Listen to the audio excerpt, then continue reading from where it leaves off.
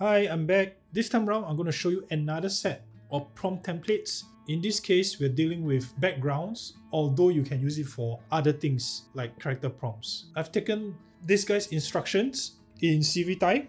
I'll put the link in the description below. All I have to do is to show more in complete workflow, scroll all the way, and just copy and paste this particular paragraph. He specifically tells you to go to ChatGPT and copy this command. So what this command does is it describes a background in extreme detail. You want to try the other stuff like style pile and then generate a couple of batches, just up to you. But I think this is more than enough. So let's try it out. Go to ChatGPT and just paste the whole thing. Only thing you have to change is this part here.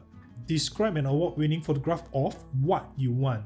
Change it to something else. Like I want a Japanese garden. Click OK. Very quickly, ChatGPT will generate all this for you.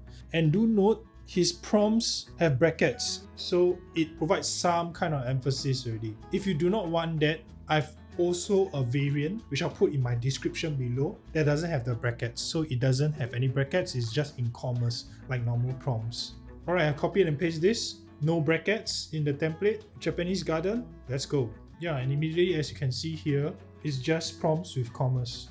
If you feel that the amount of prompts is kind of little with 15 phrases, feel free to refine and fine-tune your prompt. Let me do 25 phrases instead. Okay, instead of 3 ideas, just give me 1 idea. Okay, pretty nice. Give me a longer set of prompts describing an exquisite Japanese garden. Let's copy this whole thing.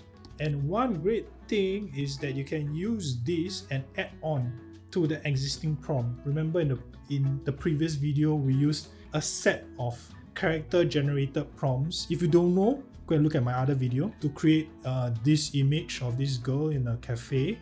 This time around, we have the background, so I'm going to copy the background. I'm going to click generate. This is most likely overkill. There's a lot of prompts here. I'm trying to get a very detailed background stuff, but somehow girl's outfit of high-waisted jeans and a crop top is missing. It's all about fine-tuning, and if you want, you can increase the number of batches to get back certain elements of things that you want in your image. So let's add the weight for high-waisted jeans, add the weight for crop top. Let's see whether we can get the image back. Let's try again. Okay. We got the crop top, we got the jeans back here, we got the very detailed Japanese garden behind there. Right, you get the idea. So what I normally do is I will just fine tune the prompts, right? If there's too many, I'll just delete some. Some really don't make sense. ChatGPT would even put things like soothing Japanese music, so delete those, right? That's it. Next up, I'm going to show you an online encyclopedia of prompts that you can use for Stable Diffusion. That's it.